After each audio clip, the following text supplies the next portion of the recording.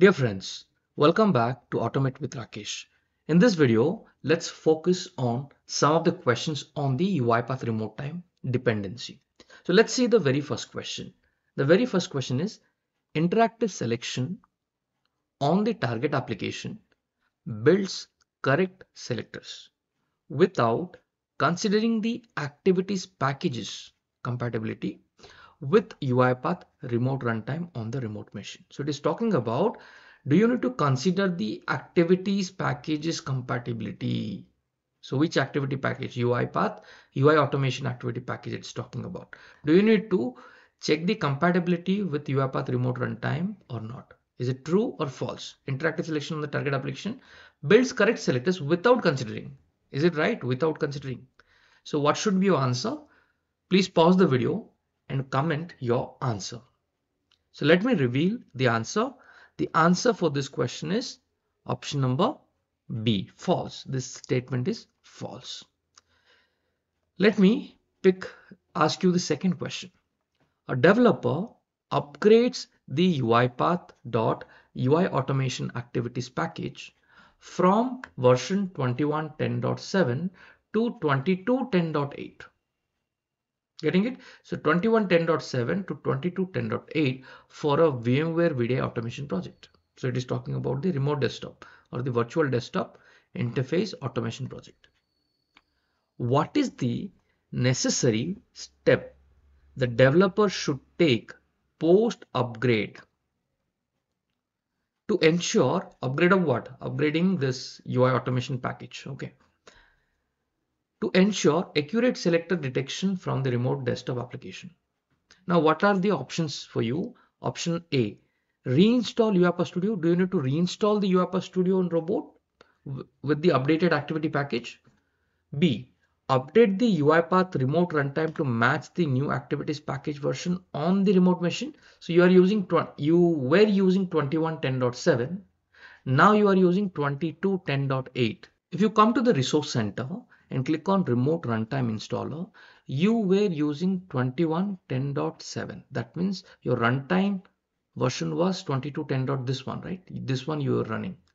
Now you have upgraded to 22.10.8. That means you have to go with this. So what is the necessary step the developer should take, right? So would you be going with the option B, update the UiPath runtime to match the new activities package version on the remote machine? Option C, copy the corresponding UiPath.UI automation activities package. I have shown it yesterday. You have to go to user profile, .nugget, packages, UiPath. So there you find this package folder, right? In the previous video, I have shown you, and paste it on the remote machine. I mean, paste it on the remote machine. So out of all this, and D is B and C, which is the right option do you think? What are the actions that we should take? Okay, so please do comment your answer. Kindly comment your answer. Do not worry. Think through and comment your answer. Now let me reveal the answer for you. The answer here will be B and C. You have to also update the remote runtime. Also copy the corresponding UiPath UI automation activities package version to the package folder, right? In the remote machine. All right, now let's move on to our question number 3. What are the potential causes for the UiPath remote runtime.exe not initiating in the remote session for a Windows user post a recent installation? Okay, it is not working. It is not after a recent installation. Options are the UiPath remote runtime.msi was installed long ago, requiring a system update. UiPath remote runtime.exe always starts automatically for every Windows user. C, recent installation of UiPath, because you remember, mind this word, recent installation. Recent installation of UiPath remote runtime.msi without a subsequent system restart. You have not restarted.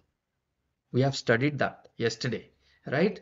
After you install UiPath remote runtime.msi, you must restart. D, UiPath remote runtime.exe only functions upon manual launch by the user. Do you need to manually launch it? Okay. Now, if you know the answer, please do comment. Please do comment your answer. Okay, I'll wait. Please do comment. I hope you have already done it.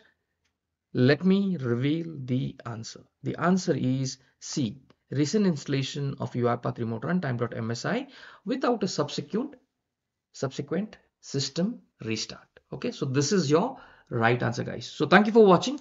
Let's move on to our next topic.